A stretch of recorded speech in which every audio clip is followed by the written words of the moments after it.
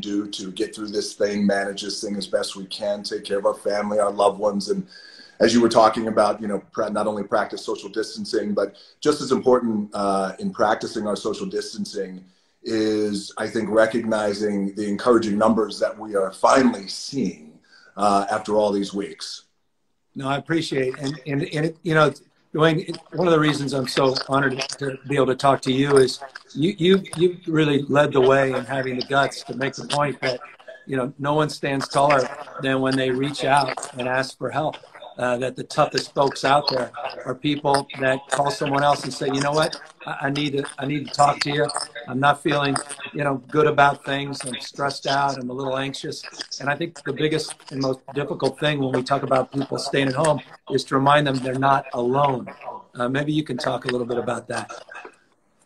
Sure, I'd love to. You know, that's one of those things where and I know for me personally, as I speak from experience, and I know that a lot of Americans are dealing with the same thing too. It's like it's almost happening in cycles. So the first cycle is just how real the virus is, and we're watching the rest of the world, and we're having the rest of the world inform us.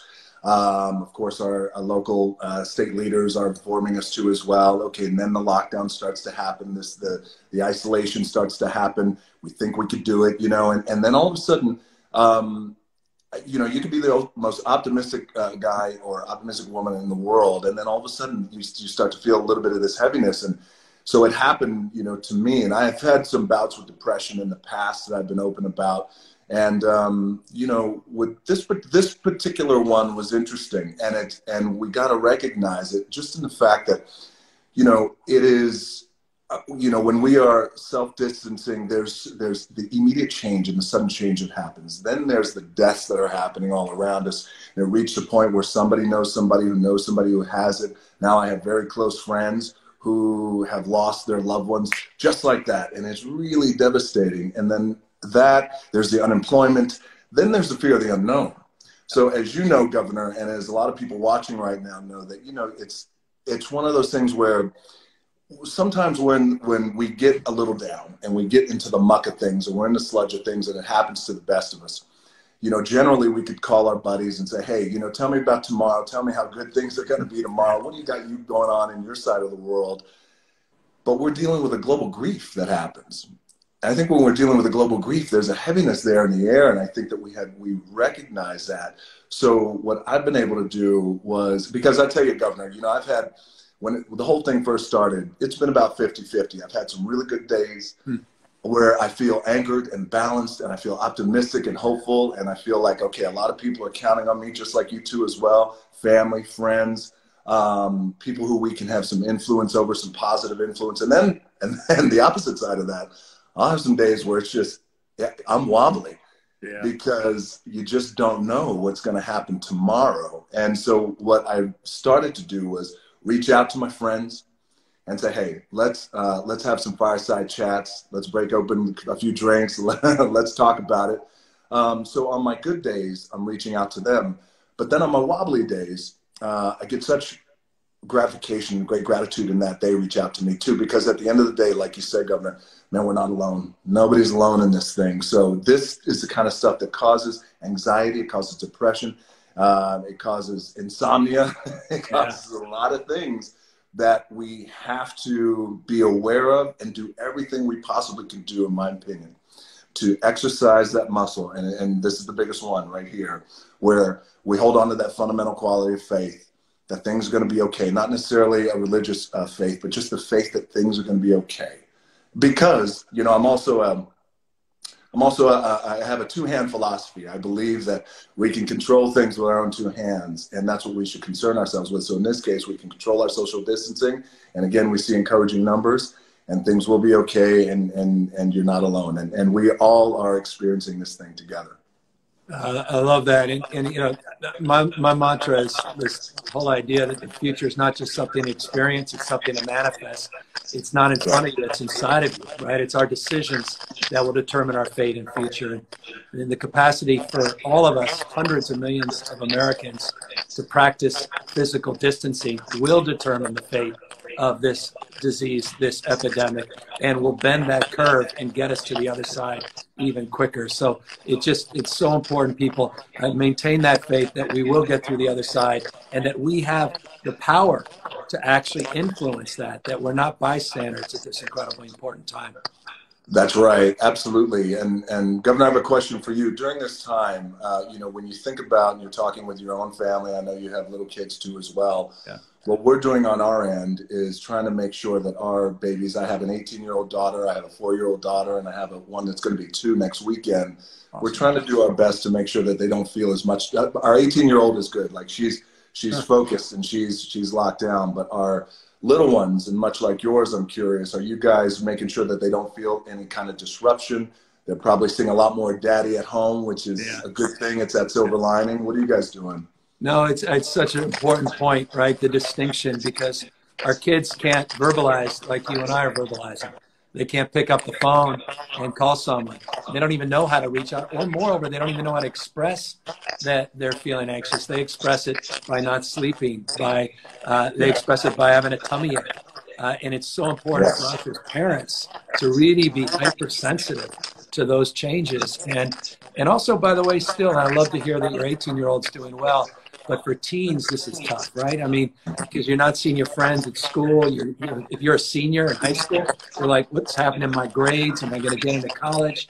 How do I make up for all of this? My SATs and everything else. And so what we're doing as a state, not just as a family, like you're doing as a family, is trying to make sure that we avail ourselves to resources. And we put out with our Surgeon General, California, because we really are a nation state, has our own Surgeon General.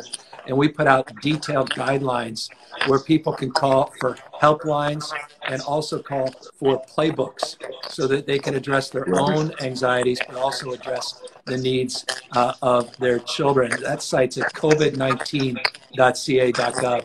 One of those terrible government sites, right? covid19.ca.gov. But we make available to everybody and really encourage people to take advantage of those resources.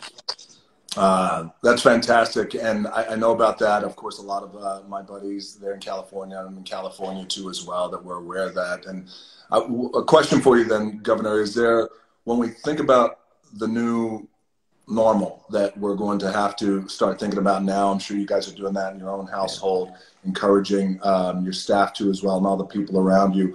What would you say, what does that new normal look like? What are you seeing on your end that's encouraging too as well? You know, Dwayne, this is not just complimenting you just to appear to be patronizing, but man, I think the most powerful and potent things are people like yourself that are willing to talk about depression and you know, iconic individuals like yourselves, not just talking about being physically tough, but recognizing that the brain is also part of the body. And that brain health matters as much. And number two, you know, just your one video that 25 million people are seeing, just teaching your daughter how to wash their hands. I mean, that's saving lives. And so it's those kinds of things that we all can do our small part. Not everybody's The Rock. Not everyone has a platform that a governor or a mayor may have, but we all have friends. We all have small networks, even if it's just one person following you, to remind them of their power at this moment, to make a difference, to quite literally bend the curve so that we can come out the other side sooner than people ever even imagined. Well, you know, I mean, that's the thing that we were talking about earlier about, you know, being really aware of the things that we can control. There's a lot of things that we can control, and then there's a lot of things that we can't control. You know, the virus, for example, you can't cheat it, but we can do our best to help control it. And one of the things we could do, as simple as it is washing hands, teaching our kids how to wash hands, and, you know, being really, really disciplined about that too as well. Yeah, I mean, I'm wondering, we've got Easter coming up, and this is a time that's all about family. And I know people have a temptation as the weather starts to get better, a little cabin fever, right? Because then people all across the country, around the world, have been practicing social distancing, physical distancing, and now the sun's out. It's Easter weekend. Kids are there, and you know, what do you recommend? We tell our kids, and what do we recommend to others? They tell their families in terms of this weekend in particular, and making sure we continue to be safe and be smart. You know what? This has been this has been a tough month and a half, 2 months for us. It's been a tough 2020, you know, kind of all around. And, you know, the sun's coming out, and that was the thing too earlier on. It's like, okay, when the sun comes out, you know, it's going to start to flatten the curve of this, because the virus doesn't like sunshine. The summer's coming, the springtime is coming. So it's extremely tempting for us as a family. I mean, we want to get out. The weather's beautiful. Yeah. So I would tell fellow Californians, as well as I would tell our fellow Americans, that I would tell them exactly what I tell myself, and exactly what our family is saying to each other, which is, are we doing everything we possibly can do to be the cure and not the reason why the curve doesn't flatten? And again, it's tempting to get out there. It's Easter weekend. We got a lot to celebrate and a lot to be grateful for. But, you know, one of the things that I go back to when it comes to just mental wellness, not only for myself, men, my wife, us, family, you know, we're having the calls, we're having the video calls, is this idea of silver lining. And this idea of trying to find a silver lining in a lot of the things that we have going on. And, you know, if you really stop and pause just for a second, you can find a lot of silver lining. And in that silver lining is, it's a beautiful weekend. It's Easter. We have a lot to be grateful for. We're going to have our Easter egg hunt as we normally do. It's going to be inside the house. It's going to be in the front yard a little bit. It might be in the backyard, but other than that, that's it. Because when you think about it, you know, I'd like to think that when we look back on this, yes, it's unprecedented. Yes, we've never gone through this. And yes, our lives have changed just like that. And there is a time when this was before this crisis, and then life after this crisis. But when we look back at it, you know, these are the moments where, as hard as it is, as difficult as it is, I mean, you mentioned cabin fever. I mean, brother, my wife and I at midnight every night after the kids are asleep, we are just sitting sitting in the kitchen going, wow, all right, let's just breathe. We got this. We're all in this. We're all experiencing this together, and it's not easy. But again, I would recommend to our fellow Californians and our Americans what I've been telling myself and our family, which is just do everything we can to be part of the cure. Because because if we're disciplined, especially if we're disciplined, if we're exercising discipline now, then we're going to be able to enjoy things much quicker down the line. And that's what I want. I want that for us. I want that for our Americans. I know you do too. I want our kids to get back to school. I want every American to get back to work. I want us to earn that hard-earned dollar that everybody enjoys doing and getting back to work. So we're almost there, but we got to be disciplined, especially now, because this is that time, as you know, and you're feeling it, you know, in California, where it's that you start to see a little bit of the encouraging news. The curve's starting to flatten, especially in New York, where things were tough and still are tough. California, all throughout the country. And then, you know, you almost don't want to let up a little bit. Now's the time where you really got to stay in that disciplined lane. Yeah, no, but you're an athlete, man. We don't run the 90-yard dash, right? I mean, that's the worst decision in the world. So, you know, you talked, and I know our time's limited, but you talked about silver linings, and I think one of the silver linings in your life is still having your mom. And I know it's been a tough year for you with your dad, and you know, I imagine others watching that have lost loved ones. But that precious time with your mother, and the reason I bring it up is to make this point, that we're all, you know, Dr. King said, we're all bound together by a web of mutuality. And your mom is because you are in that interdependence. And what I mean by that is the impact all of our individual decisions have now on the lives of others. And so we talk about young, healthy people saying, hey, I got this. But young, healthy people have parents as well, and they don't want to have this virus, and we don't want to put their lives at risk. And I'm just curious what your interaction is with your mom, and how you're talking to her, and how you're talking to the rest of the family about how we take care of mom. Sure. Well, thank you for bringing that up, and about my mom. She's going to be thrilled, by the way, that the governor is talking about her.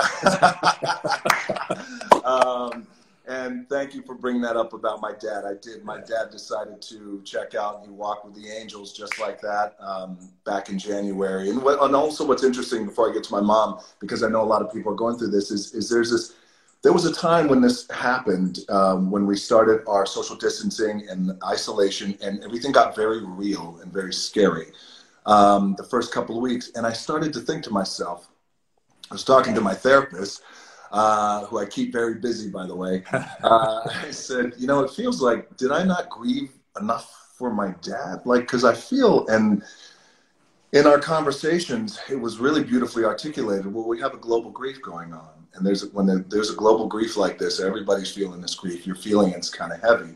So I bring that up to say, while I don't have my dad anymore, certainly miss him, but I do have my mom. And we all have our loved ones in our life, whether it's our mom, dad, hopefully both, grandparents, aunts, uncles. And, you know, we made a point very early. I said, Mom, she was in Florida. I said, I'm taking you out of Florida and I'm going to bring you to us. And now you're locked down with us. And so she's high risk, Governor. She was diagnosed with stage 3B lung cancer. She has existing issues. And, you know, this virus has one pathology from its inception to the lungs of human beings. And we all know, you know, hopefully, you know, we all know the outcomes that could happen out of that. So she was very high risk. We've locked her down. I think she's very happy to be here with the babies too as well. But you know, what's interesting is I've had to, and I'm sure it's been like this for you. I know it's been like this for a lot of my friends, is this interesting thing happens with our parents and with our elderly in our family. They almost think this thing like they're immune to this. Yeah. And it's like, no, I'm going to go out. And so about 2 weeks ago, she was heading out and I saw her get in the car and I ran out there and I said, I'm sorry, where do you think you're going, Mom? She goes, I'm going to run up to Publix real quick just to grab a few things. I said, no. You're not going to go to Publix. So she's well aware now of the seriousness of this. But, you know, like a lot of Americans out there, we got to take care of our loved ones. And that's another thing, too, that you really smartly brought up is I think, too, myself, you know, thank God, I'm a lucky SOB. I'm in some pretty good shape. I'd like to keep active, but I mean, I always think, well, what happens if I were to get sick or get somebody sick? If for whatever reason I'm asymptomatic and all of a sudden I bring something home or I'm not being disciplined in my own social distancing and I say, you know what, it's okay, I'm just going to go out this one time. Take a picture with somebody, shake somebody's hands, or just in an airborne way, it just hits me and then all of a sudden I get her sick. That would be a tough one. So again, we got to not only be disciplined with us, but certainly our loved ones too, our elderly. No, amen. And, you know, today, just interestingly, Dwayne, we had a big press conference. We've got this USNS Mercy, that remarkable Navy medical ship, this floating hospital in Los Angeles port. And we had a big spike in the number of our seniors in our skilled nursing facilities, our nursing homes that have been tested positive. And big deal today, the Navy is now allowing us to move our seniors now on board that Navy hospital ship to protect them. And it reinforces the point you're making. Our seniors are the most vulnerable at this moment. And so your example about getting your mom and saying, what the heck are you thinking of taking the keys, Mom? You remember she used to do that to you a lot when you were younger. Now it's time to do it for our parents. Take those keys away. I love that example, man. And that's good. Hey, just in our brief moment, you know, because, you know, just I love you saying you got a therapist. Love you just being so honest and open. What more do you want to communicate to folks that, you know, frankly say, well, that's good for him, but I've got this. I'm still tough. You know, I may be drinking a little bit more. I may not be sleeping as much. I may be eating a little bit more, you know, ice cream, and, you know, I may not be taking care of myself, but I got this. What do you want to communicate to those folks in terms of what they really should be doing? Well, you know what, I think, you know, I try not to be as judgy as I used to be, you know, and I try to underreact to a lot of things. But, you know, when I see a lot of people, but you know, I got to say, I feel like my senses and my gut, my instinct, and trying to have a finger on the pulse of what's going on in America with our Americans, it feels like the majority of people they get it. They're doing everything they need to be doing. They're disciplined. Now, there's going to be a few out there who says, I'm okay, I'm tough, I'm this, I'm that, and not getting enough sleep. I'm cool. I beat depression once. I'm going to beat it again. And that may be true, and you may beat this one too. However, I do believe in always practicing, you know, discipline, and especially when it comes to something like this, because, you know, the more disciplined we can be now, then the earlier we can get back to enjoying a life that we once did. Now, It will be different, I believe. There's going to be a new normal that we're going to understand, embrace, and achieve. But that's okay. And that's going to be a good thing, because out of this, again, there's going to be some silver linings. And again, I want everybody to get back to work. I want the kids to get back to school. I also believe in, and I know you believe this too as well, that not only are we resilient as Californians and as Americans, we're incredibly resilient. I also want, out of this, I think there's some silver lining in that we're going to have an emotional confidence coming back out of this thing. And it's going to be a different kind of confidence. And I think the kind of confidence we're going to have is one that's more respectful to a virus and to a pandemic like this.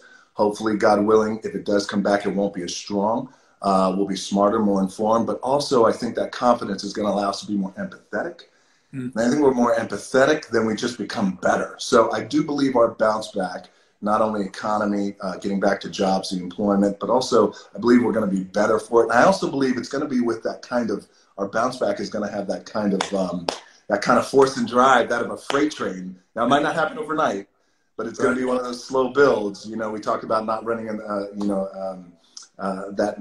sprint, but it's going to be a marathon. But I do firmly believe that, and I also believe this, Governor, and I know you feel the same way, is one day we will rise again. No, I love that, man. I love the whole notion of empathy, seeing the world from a different set of eyes, just softening our edges, our tone, our tenor, the way we talked about others, and people we didn't know, strangers, the way we react to each other on social media, and just, taking a pause back and really starting to talk about this fundamental universal notion that there's no leak on your side of our boat, that we rise and fall together.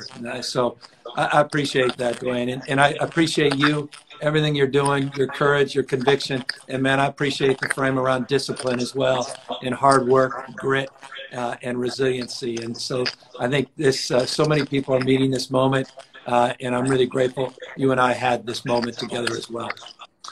Well, I appreciate you, Governor, and I know I speak for fellow Californians and, America too as well, in that I appreciate your leadership. It takes a special, as you know, and as a lot of leaders out there know, and a lot of people out there know, that it's in time of trial like this and challenge that not the real leaders step up, I think, but the quality leaders step up.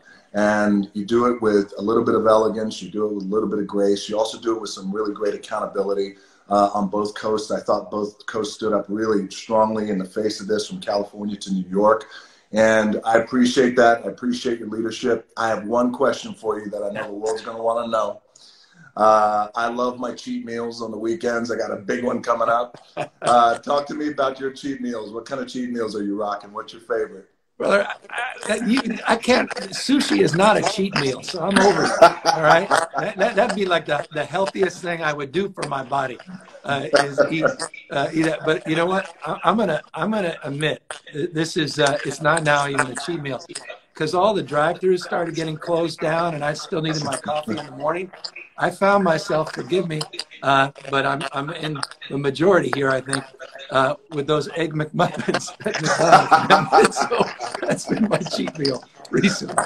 I'm not sure I can sustain me, but it's been my cheat meal. Hey, that's all right, brother. That's all right. You go Egg McMuffins, I go tequila, and I'll go pancakes and French toast. I'll do the whole thing. I like it. I like it too. I like the tequila.